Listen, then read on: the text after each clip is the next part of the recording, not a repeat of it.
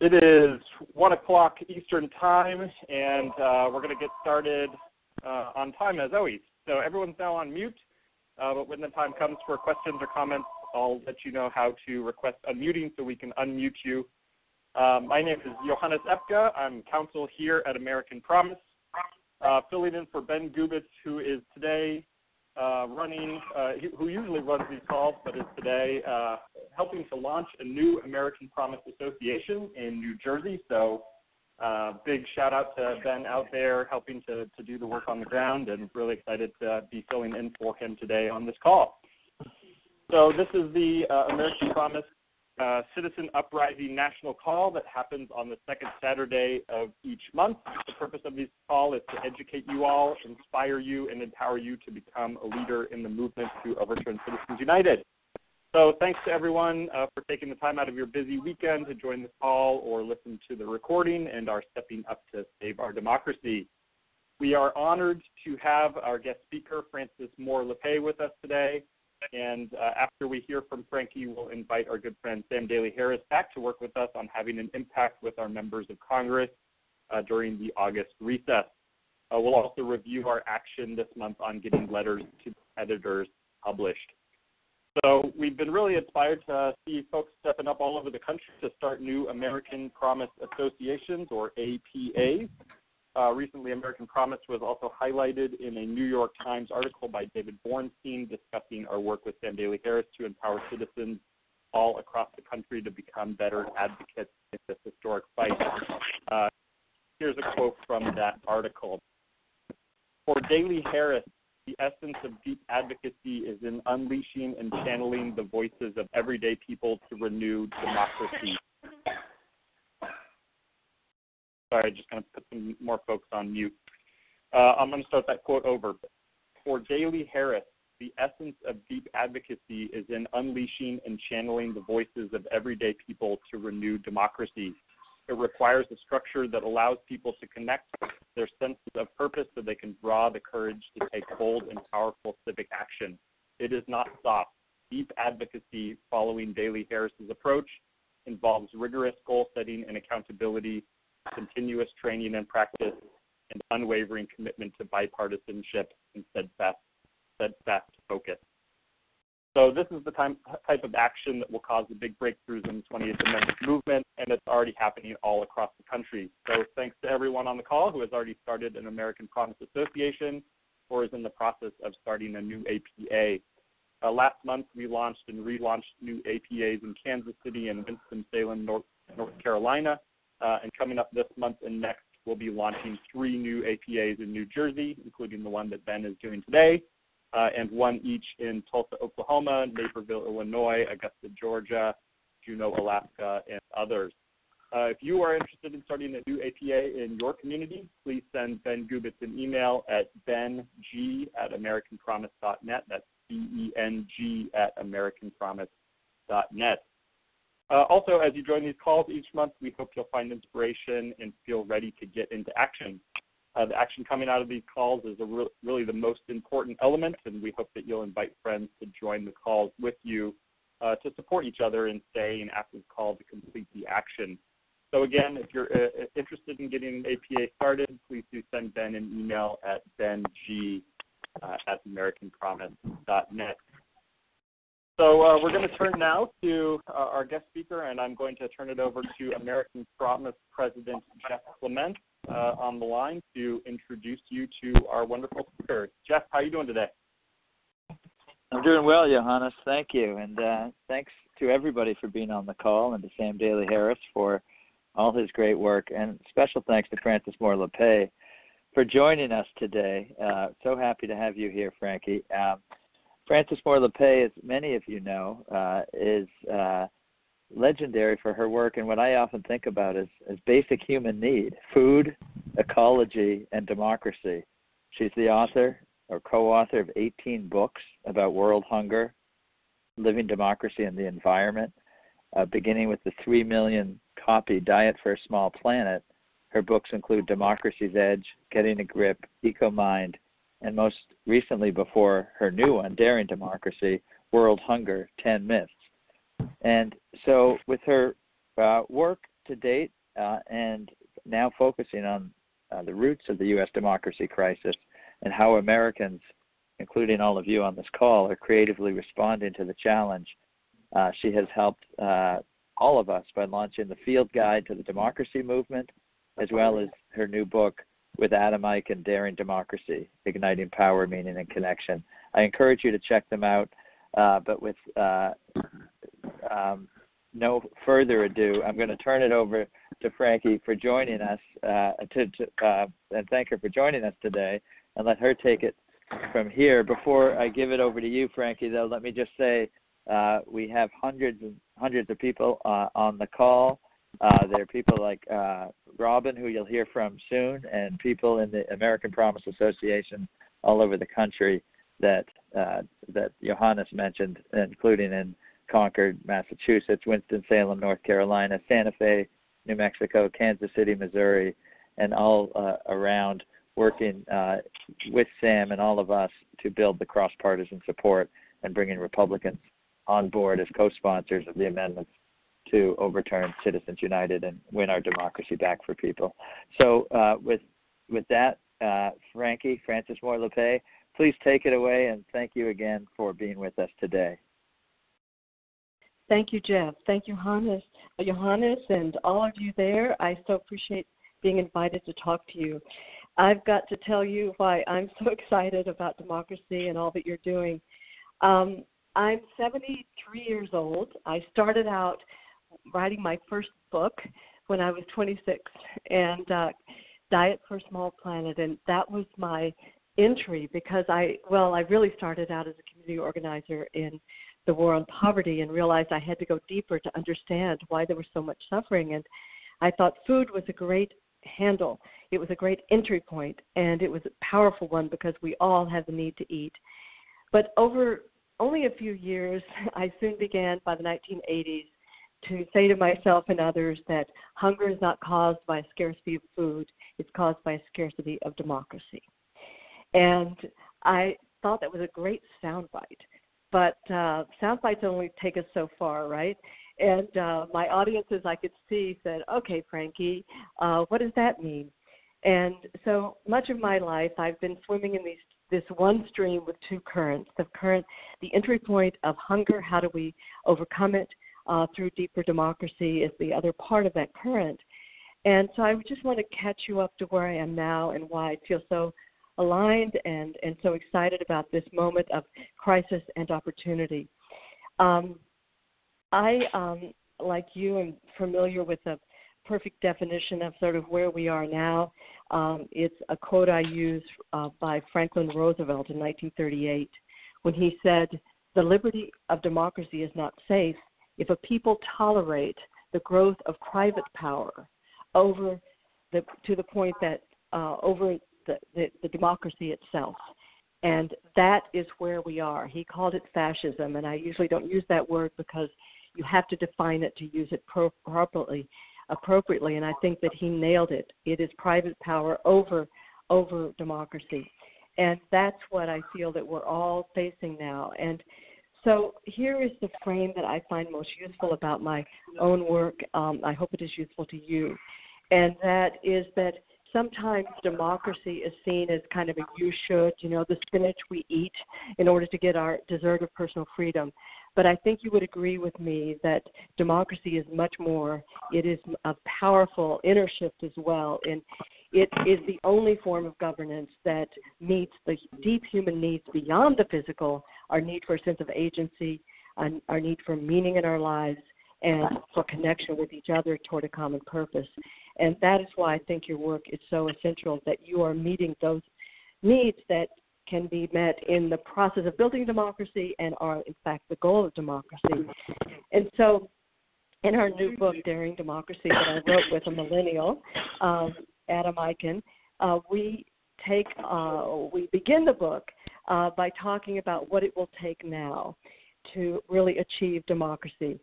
And we say that there are three conditions that human beings need to take on what could seem impossible. That we have to believe that something is absolutely essential, that without democracy, that nothing else we care about can matter. And I think a lot of us are there now. We also have to believe not that it's probable that we can succeed, but that it's at least possible that we can succeed. And finally, we need the third ingredient is we need to see a place for ourselves in that action. And that's why I think your approach is so brilliant, because you are actually deeply engaging people and helping them gain a voice through coaching and all the things that you do to enable people to find a place for themselves. And so I just want to tell you a little bit about my own journey before questions, and that this realization then drew me last year to finish my final book on world hunger and engage in Democracy Spring in the march from Philadelphia to Washington, D.C. And honestly, I didn't think I could walk 10 miles, and I walked 110. And in that process, I got to know my co-author, the young man Adam Eichen, and through that we talked about the internal shifts that I can imagine that some of you are experiencing and seeing in others that are the key to democracy and a powerful democracy movement. That is not just about getting our facts straight, it's about something very deep. And that is, first we talk about the power of civil courage, of doing that which we thought we could not do, whether it's making a phone call, pushing forward locally for a resolution, going to Washington, talking to legislators, doing what we did not think we could do, develops that sense in ourselves that fear is not something to stop us, it's just simply a form of energy. And I like to tell myself that when I hear my heart pounding, as I was before I was introduced, I think of that as inner applause now, telling me, oh, you're where you're supposed to be. You're doing something that you really believe in. So that inner applause goes with us when we feel the heart pounding of what we have called fear. And secondly, what I felt on that march was the power, and I sense that you all you wouldn't have been growing so fast. I just looked at the number of, in 18 months, 150,000 people signing up with your effort and engaging with your effort. It's remarkable. And I think that sense that bonding with strangers, in our culture, we can feel so alone, but when we step up for a higher purpose and realize that people we would never have met otherwise actually share our devotion to democracy, that itself, it creates an interchange. And the third change that I imagine that you all are also experiencing, I experienced as we got to Washington and we marched toward the Capitol, calling for these profound democracy reforms of money out of politics and including constitutional amendment. As I was walking, suddenly the Capitol came into focus as we were chanting, whose democracy? Our democracy. And in that moment, I really felt this third internal shift that is moving from protester to problem solver, that we have solutions, that sense of we are the grown-ups in the room, so to speak, and we can stop thinking of ourselves as the outsiders, and we are owners of our democracy. So I see very much that in the spirit of all that you are doing, and that has absolutely changed my life. I came away from that march more committed than ever to spend the rest of my life focused on organizing for democracy. And I was just wanted to say about the American Promise, tell me when to stop here. I think I have another minute maybe, that I think your conferences that bringing people of diverse interest together. I met so many people that I felt were under this, what I call a canopy of hope, being created now by a movement of movements, that I see your work as part of this broader notion of a canopy of hope, uniting people across issue areas. And the great thing about being 73, which I can say now, I'm very proud that, I can say, look, this is the first time in my lifetime that I've ever seen anything like this, where people are uniting across issues toward this common goal of real democracy. And I think now at 73, but I have some credibility that my lifetime counts for something. And so I really want to compliment you on joining with others, the Bridge Alliance and other ways. You can see your allies on our Field Guide to Democracy.org that's going to be greatly improved over the next couple of months. We're going to be relaunching it. And I just wanted to end with something that I love to point out to people focused on the constitutional change that's required, is that actually in the very first judgment that was most devastating, for our rights as citizens to have equal voice was 1976, right after actually I wrote Diet for a Small Planet, Buckley versus Vallejo. And I love it that in the discussion, in the Supreme Court notes and ruling from that time is a perfect definition of why we need to, instead of what Buckley did, which is open the door to money in politics, why we have to close that door. And it said that the First Amendment requires protections to quote, this is from the Supreme Court, to assure the unfettered interchange of ideas from diverse and antagonistic sources for bringing about political and social changes desired by the people. So in the very judgment from the court, we have such a beautiful statement of why we need this amendment to remove this threat. And so I just wanted to underscore that. That gives me hope that we have such power in our voices, and I just want to thank you for your incredible work. Great. Well, thank you so much, Frankie. So much. Go ahead, Jeff. No, back to you, Johannes. Frankie, thank you for those inspiring words. Wonderful. Yeah, really appreciate both the praise and sharing your inspiring story, and love the idea of the canopy of hope. So we've got quite a few folks on the call, and let's open it up for some questions for Frankie. If you're interested in asking a question of our guest speaker, please press 1, and we'll take you off mute. And please do say your name and where you're from when I call on you. Let's go to Rick Hubbard. Go ahead, Rick. How are you? Hello, everybody. Hello, Frankie. I was also there and walked all that way with you. Wonderful. This issue, as you said, is really important. It's equally important that we need to get it right, because we do want democracy for everybody. And a couple of comments in that regard. We need to sometimes step back and say, what's the problem we're addressing? Are we trying to overturn Citizens United, as both Jeff and Johannes in their introduction suggested, or is the real issue broader than that?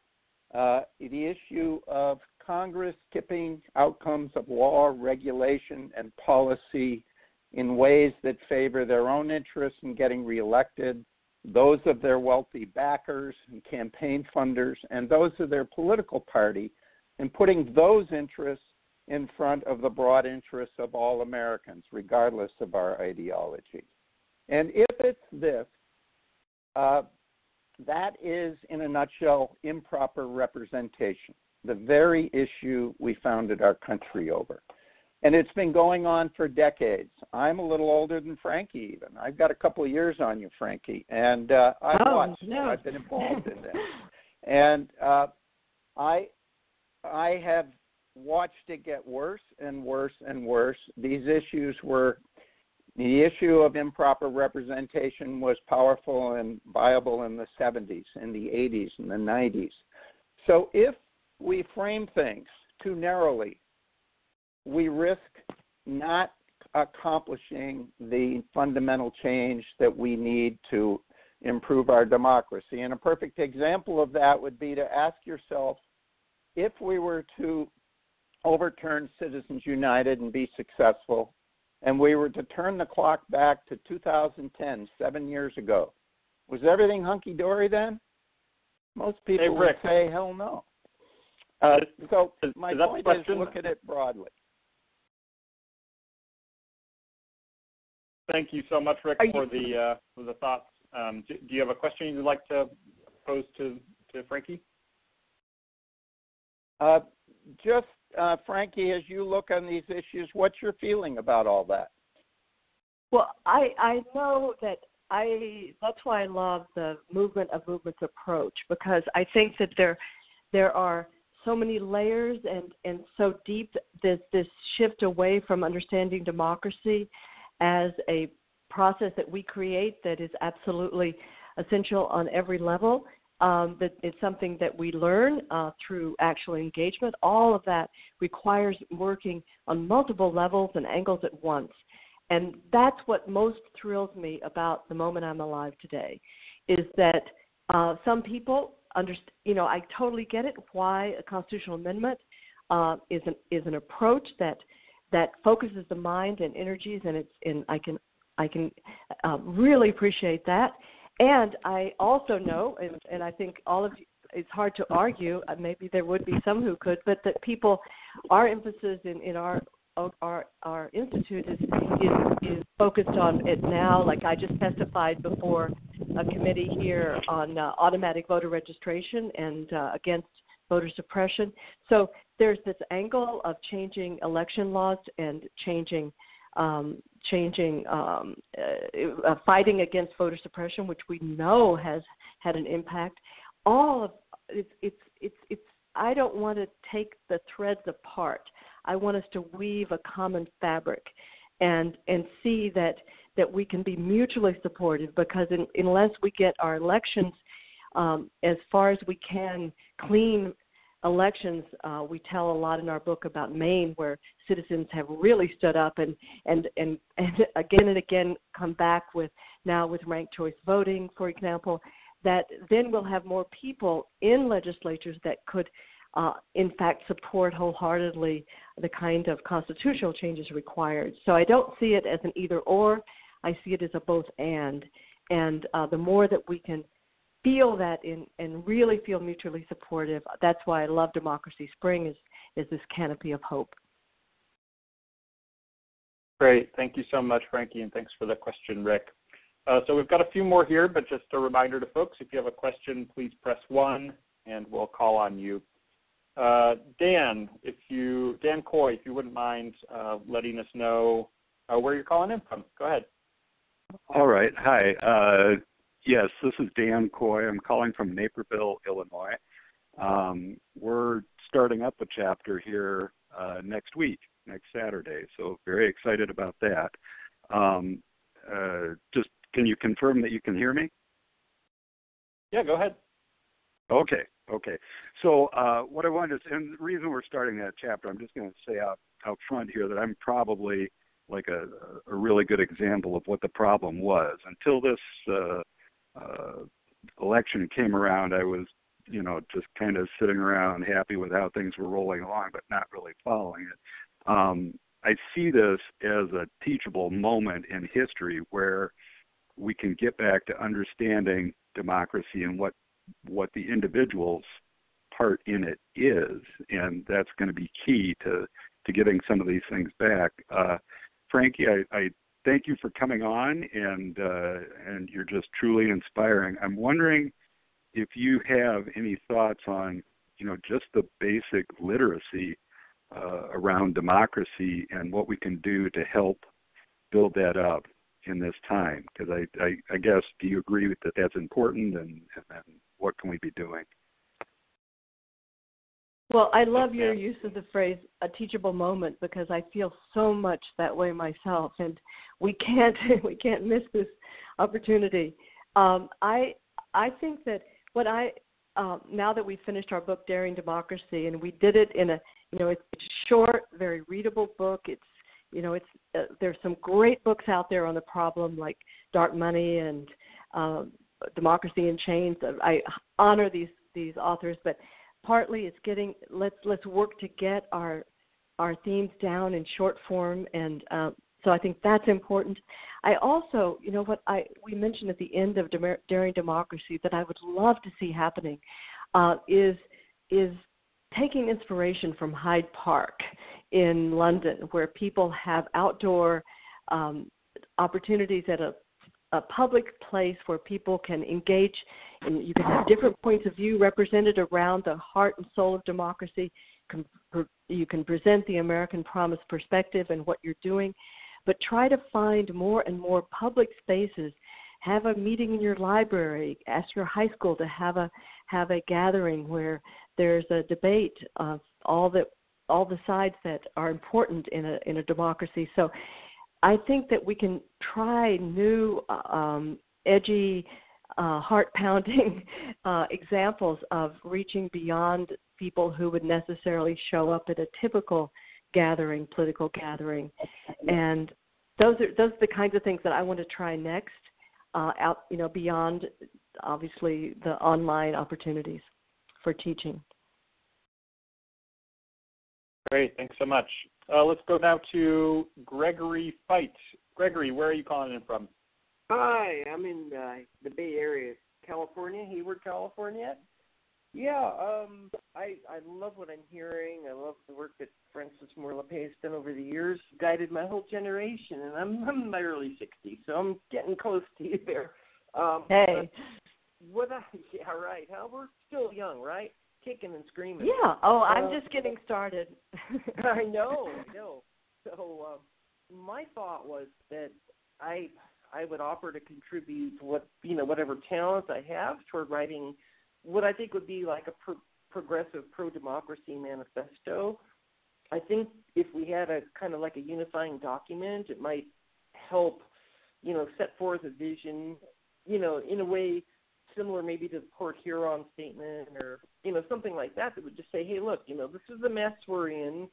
These are our values. This is what we want. We believe these things unify many, many people. What do you all think about that? Has anyone kicked around the idea of, putting forward a unity document to help focus organizing? What are your thoughts on that? Oh, I love that. A friend of mine once suggested we call it a humanifesto. Humanifesto. So I kind of like that. And I know that I'm remembering back a year or so ago when, and Jeff and others could help me on this, but I think Common Cause pulled together a range of groups and came up with some sort of working principles as maybe a starting point. But I do like that very much, and hopefully our little book could contribute to it. Clearly, it's not that short. It's a book, not a manifesto or a humanifesto. But I do think there are guiding principles that can be put forth in a way that is not wonky sounding and not too intellectual, because fundamentally, it's the life and blood of our communities. It's very real to our hearts. So I'd love to be part of that. If the other place, this Field Guide to Democracy, the initiative called Democracy Initiative. This is now about 60 organizations. That might be a place, or on your Bridge Alliance, that might be a place where, people could throw around ideas about what would be in that and what would be the kind of wording that would really stir hearts. So I'd love to explore that with you. Great. Thank you so much for the question, and Frankie for the thoughts. I think we have time maybe for one more, so let's go to Sandra Reed. Do you have a question, Sandra?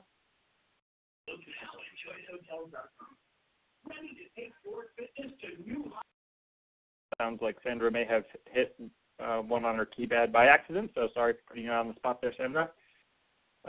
Anyone else have a quick question for Frankie before we move on? I think we have time for one more if you want to hit one on your keypad. And Frankie, while we wait, maybe I'll ask you, is there an opportunity for a plug for your book? Is there anything you'd like to add about Daring Democracy before we move on that you had hoped someone would ask you about or prompt a question about?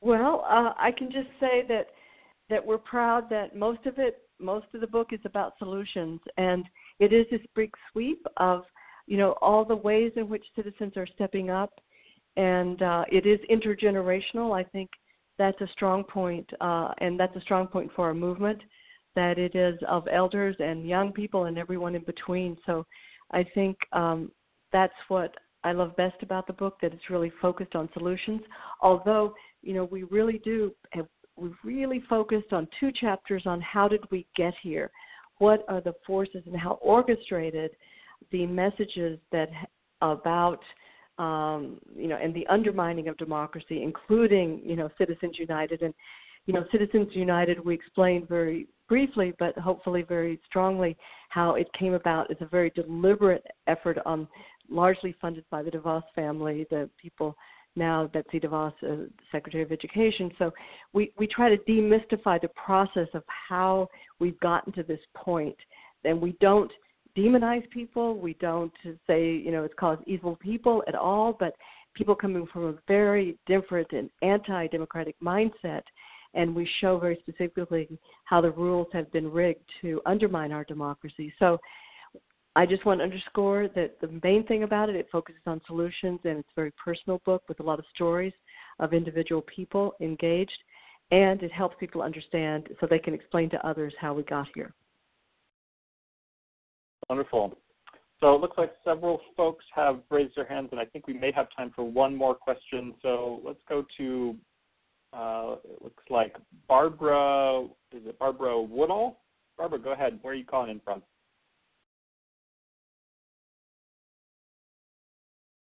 Barbara, your own phone may be on mute. We can't hear you.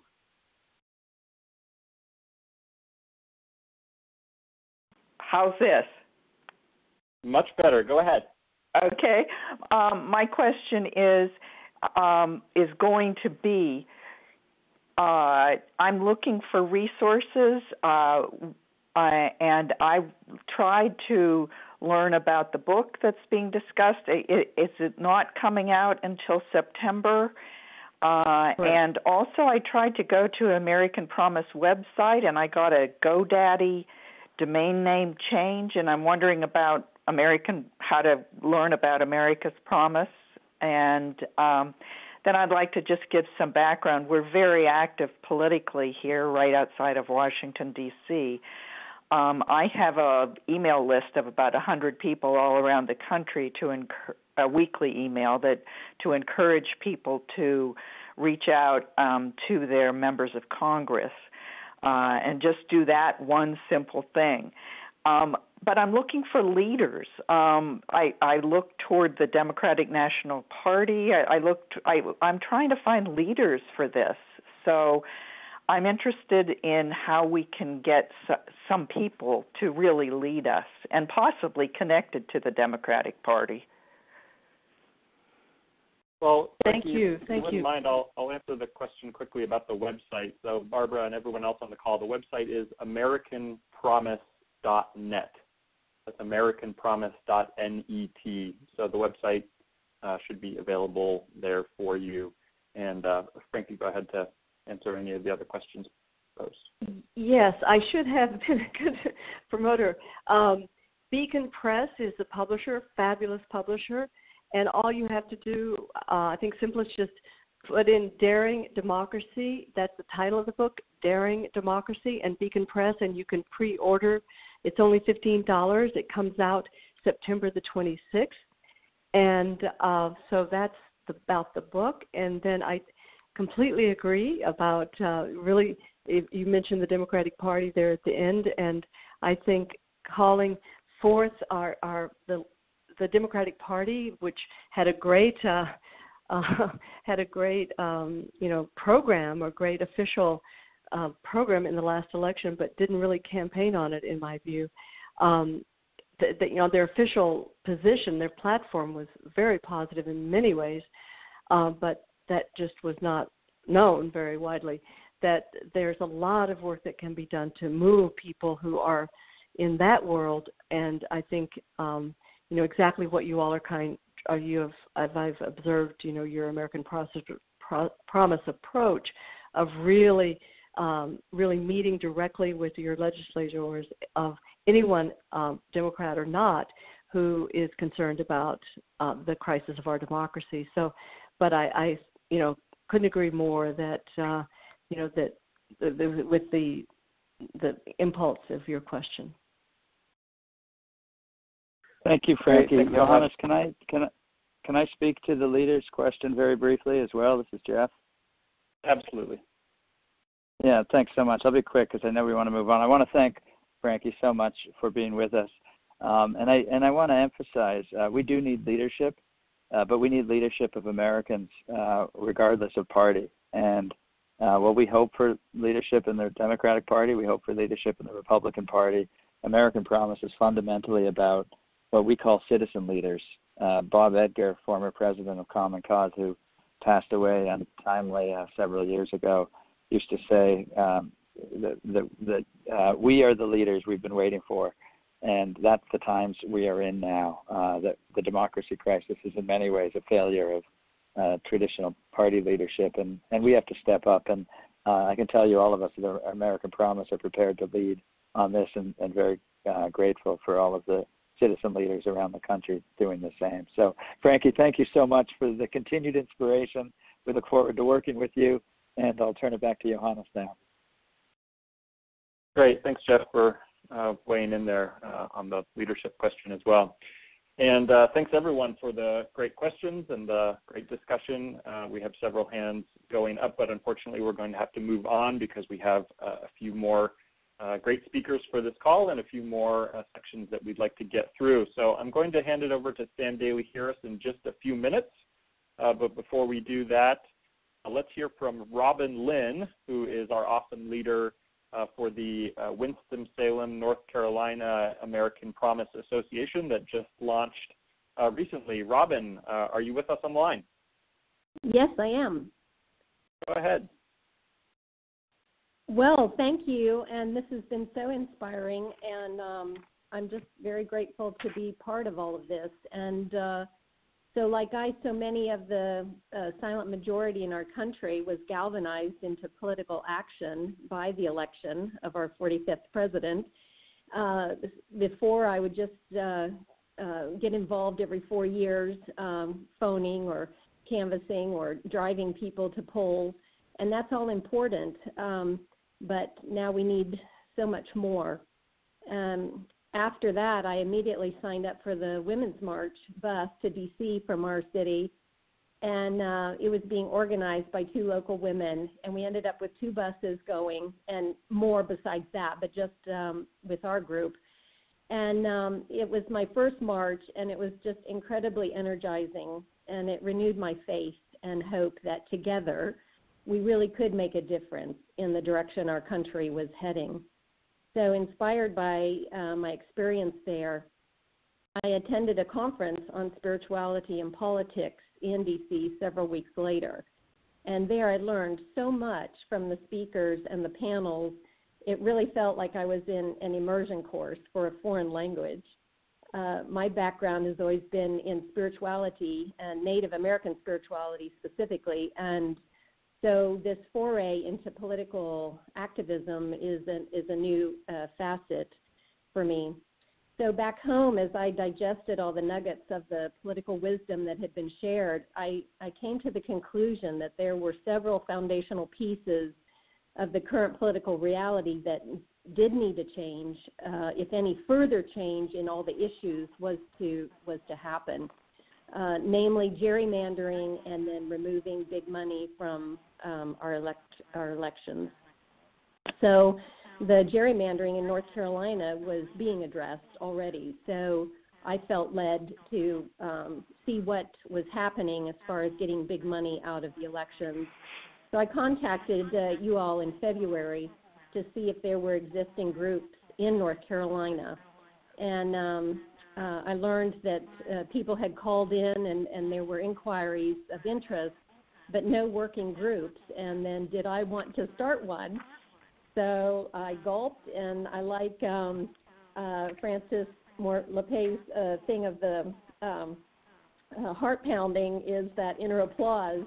And so I was like, well, okay, if no one else is doing it, I will. And so we had our APA launch in Winston in May. And now we have a core team of 8 of us. And so we're moving forward in our training, working with Joyce Sanchez. And our goal is to secure a meeting with our congressional representative, Republican Virginia Fox. And we're also reaching out to other organizations in the triad to liaison with them and their members and hopefully increase our core team membership so that we have a bigger base with more expertise. A lot of us on the core team are what I would call political neophytes. So we just want to be part of this historic work to return political power to the citizenry and to really have the democracy that this country was founded on. We know we have to be long-distance runners, but we feel like being involved in real foundational change helps us stay grounded and positive, and it helps me steer clear of being cynical or going into defeatism. So our team is committed and strong, and we're feeling our way forward, and we're very grateful to American Promise for all the training and the support we're receiving. So thank you very much. No, Robin, thank you so much for the inspiring message and your story. I think it's a great example of the kind of citizen leadership that we're hoping to empower and inspire through our work and on these calls. So thank you so much. So we're now going to transition over to our training with Sam Daly Harris on having an impact with our members of Congress during the August recess. So take it away, Sam. Thanks, Johannes. Hi, everyone. It's great to hear from Robin a moment ago and all the other Robins out there who are starting these APAs. On each of our calls, I always start with this quote: "In the end, this work comes most alive in the context of group support, having people around you who support each other in getting their letters to the editor sent or support each other in getting the meetings with members of Congress scheduled. So if you're on for starting an APA with Ben and Joyce's support and their visit to your city to start it, write them and let them know at beng@americanpromise.net. And if you're not on for such a big launch, then just bring a few people together to start a core team in your own. Doing this work with a small or large committed group of others makes a big difference." So I want to touch on this month's action sheet, which focuses on writing letters to the editor, but spend the bulk of the time focused on the town hall meetings we'd like you to pay attention to and prepare for later this, actually beginning in August. Yesterday, Ben sent the action sheet with instructions on writing letters to the editor. So if you can, please go to your emails right now and pull it up. I'd like to ask this question: is there anyone on the call who's had a letter to the editor published who can tell us a tip or two on getting your letter published? I know folks have had letters published in the Boston Globe, Sacramento Bee, and 4 or 5 other newspapers, so please press 1 on your keypad if you had a letter published or if you've written a few, and you can give us a few tips on what to do to get it published. So are there any experts out there or minor experts? Johannes, has anyone raised their hand and pushed 1 on your keypad? Not yet. I don't see any hands yet. But no problem. Just so everyone knows, this is a technique I use all the time. Before I give you instructions, I want to give you a question to see if anyone can speak up about it. If not, I think you listen a little more closely.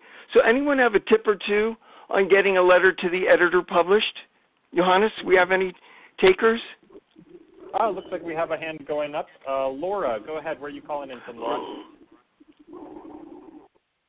Hi there. This is Laura calling from New Jersey. Great. Hi, Laura. Go ahead. Give us a tip or two. Well, my tip is if you send in your letter, because so many of them are sent in online, if you send in your letter and you haven't heard back in a couple of days or even in a week, then don't be afraid to call call the editor or find out what happened, because it doesn't mean that your letter's been rejected. Like in my case, nobody knew what happened to the letter, but as soon as they found out that I had sent one, they were positively eager to put it in. Great. It just got lost somehow. So just following up was everything. Brilliant. Brilliant. Thanks so much. Any more, Johannes? No other hands at this point. Okay, so here's the deal. I'm going to go over the action steps 1, 2, 3, 4, 5 on the action sheet. You can find it in yesterday's email from Ben. The first thing is identify the local paper you'll write and learn what's required for letters to the editor by Googling the name of the paper and then the phrase letters to the editor submission criteria. So if you're in Miami, Florida, you might Google Miami Herald, letters to the editor submission criteria. Note the number of words they allowed, 150, 200, 400, and how a letter is submitted.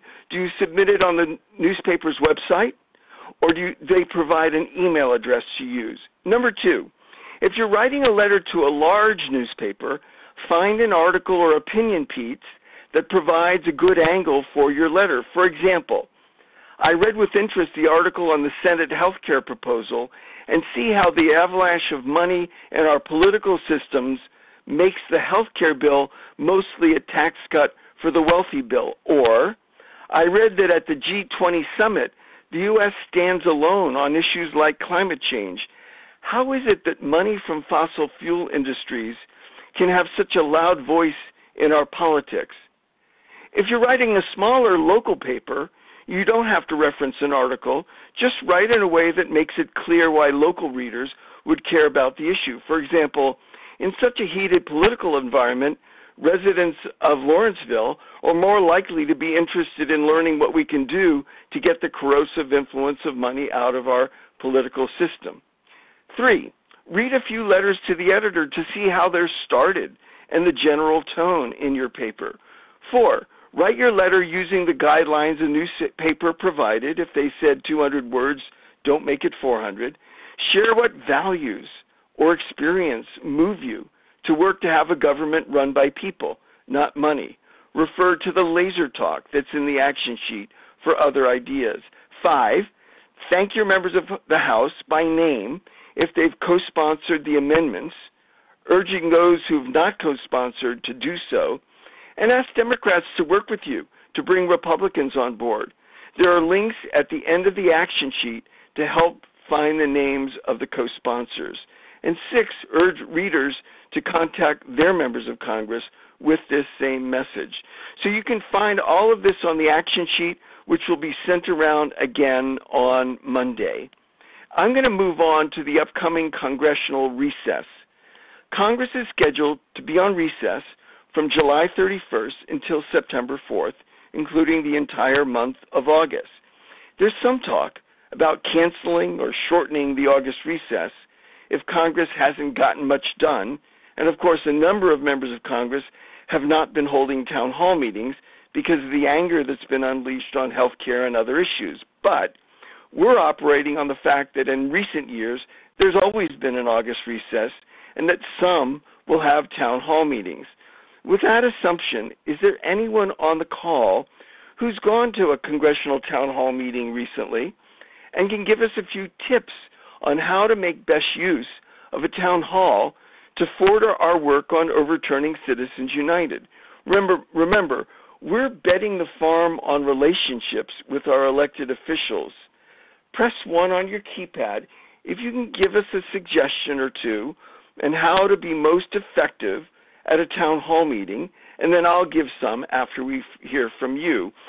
Johannes, is there anyone who's pressed 1 and raised their hand with a few tips on being effective at town hall meetings? Yeah, we have a couple hands going up here. Let's go to Jack. Where are you calling in from, Jack? This is Jack Wyatt calling from Ann Arbor, Michigan. Great. Go ahead, Jack. Okay. What I usually do is I introduce myself. I give them the name of the group that I represent. I like to have a written question that I can give to folks. And then I like to have information about my group with me, because after I get a response from the representative, people will be interested. And you want to be prepared to have information available for those folks about the question you posed and about the group you represent. Jack, brilliant. Thank you so much. Johannes, is there anyone else? Yep, let's go to Ann Schmidt. Ann, where are you calling in from? I'm calling in from Everett, Washington. I went to Maria Cantwell's town hall on net neutrality yesterday, which was excellent. And the thing that was different about this one that people should know is you had to register in advance. And then they send you a ticket that you have to have either on your electronic device or on paper. And they did check tickets going in. And when they took questions, it was a lottery system, so they pulled up numbers so people didn't have to stand in line, which I thought was a really, really good idea. Yeah. And they didn't let any signs in or any food. So that's just a heads up. That's great. Thanks for your experience. It's like 24 hours old in terms of just going yesterday. That's brilliant. Thanks so much. Johannes, is there someone else? We have one more hand up, but it's possible that it went up during your previous section on letters to the editor.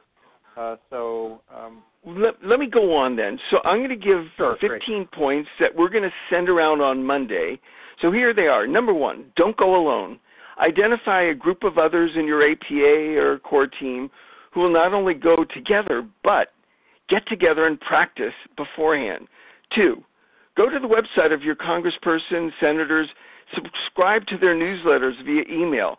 Call the local office and ask when you might have a chance to hear your elected official speak while they're in the district in August. 3, get together to plan your visit to the town hall. Research your members of Congress. Visit their websites to learn about their votes, their background, their interests, and areas of expertise. Use links at the bottom of the July action sheet to find out whether they are co-sponsors of the We the People Amendment, H.J. Res. 48, and or the Democracy for All Amendment, H.J. Res. 31. 4, make your questions concise, but begin with thanking them for something. Even if it's just for holding the town hall meeting, make sure your question has a yes or no answer. Don't leave room to wiggle out of answering. Practice asking the questions beforehand. American Promise will send out a few powerful questions as we get closer to the August recess. 5, arrive early. Someone from your group might arrive early enough to assess the procedure. We were just hearing a moment ago about a different procedure. Is there a sign-in sheet for constituents? Will there be a sign-up sheet for those who wish to ask questions? Or will individuals raise their hands to be called on? You may also be able to introduce yourself to the elected official or their staff before the event begins. 6, location, location, location. Have group members sit in different areas of the room as close to the front as possible to maximize your impact and the chance of getting called on. Are there microphones for questioners already standing in place? If so, get seats near the mics so you can be the first in line. Try to sit near the front and near the aisle so it's easy for staff running the microphones to get to you. 7, designate a recorder. This person can record responses on their phone using a simple voice memo. Try to do it subtly and prioritize a good interaction with the elected official over a great recording. 8, make sure you raise your hand first, fast, and high. This means raise your hand immediately when it's, if that's their procedure, immediately when it's time to ask questions, and keep it up. 9, try to get a moment with the elected officials after the event. This is a great chance to ask a question or a follow-up. Respectfully hold their hand until you get a real answer. This makes it harder to brush you off. 10, stay polite, respectful, and assertive. And to identify yourself, as we heard earlier, as a volunteer with American Promise. Begin with a brief thank you and acknowledgement. Don't embarrass the member of Congress. If he or she can't give you a direct reply, let them know that you'll be arranging an opportunity for further discussion later on. Oftentimes, members simply want their staff to review the resolutions so there are no surprises. Polite follow-up shows that you're a dedicated and active member of the community, someone they want a relationship with. 11, seek out the meeting after the event to talk about our issue. This is a great way to start building a relationship with the local media, reporters who are there, or maybe a local TV station. 12, seek out the elected official staff, introduce yourself and your issue, and provide them with your contact info. 13, leave the event with a clear plan to follow up with their staff afterward. 14, share info you've learned from the gathering with your group and with American Promise staff. Let us know what happened. How did it go? What can we learn about the member for the future? And 15, remember, persistent pays off. So we'll send these out on Monday. Johannes, do we have any time for one question, or do we need to move on? Well, we're closing in on the end of the hour. If someone has a brief question for Sam, please do press 1, and we'll try to sneak one in before we hop off the call. So if anyone has a question about what Sam's just been presenting on, please press 1, and we'll get to your question before we sign off here at the top of the hour.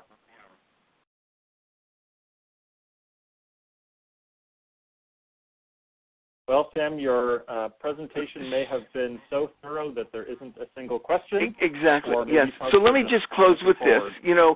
We just wanted you to get a heads up several weeks before the August recess even starts, so you can be thinking about it now, planning it now, and getting together with whatever size group wants to go with you to the different town hall meetings that may be happening in your area.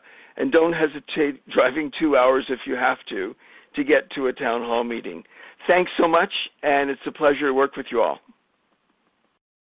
Great. Thank you so much, Sam, for the presentation and the great tips.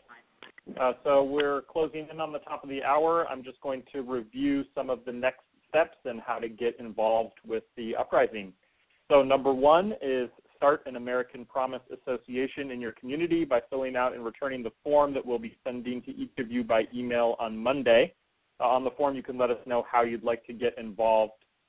You can also just email Ben Gubitz at beng@americanpromise.net. That's BENG@americanpromise.net, and let us know that you'd like to get a call on how to get more involved. Number 2, you can write and send your letter to the editor. Number 3, have an impact on your member of Congress's town hall meeting during the August recess, as just described. And so we'll be sending an email on Monday that will outline all of these steps in more detail with helpful links on how to get you in action. We'll also include in that email the recording of this call and a more in-depth training Sam did on getting letters to the editor published. So there will also be an RSVP link for the next call scheduled for Saturday, August 12th at 1 p.m. Eastern Time. And as we usually do here, I'd like to end today's call with a brief quote. And this one is from the great champ Muhammad Ali, who said, quote, "Impossible is just a word thrown around by small men who find it easier to live in the world they've been given than to explore the power they have to change it. Impossible is not a fact, it's an opinion. Impossible is potential.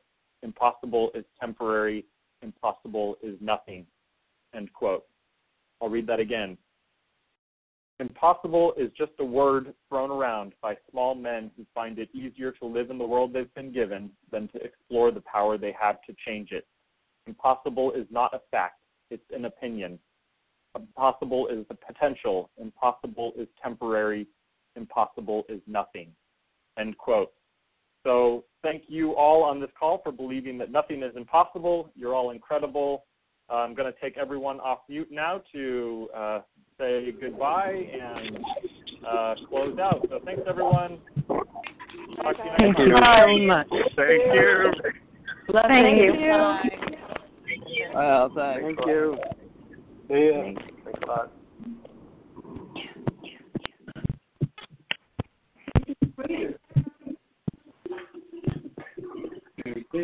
I'm amazed at some of these news reports that there was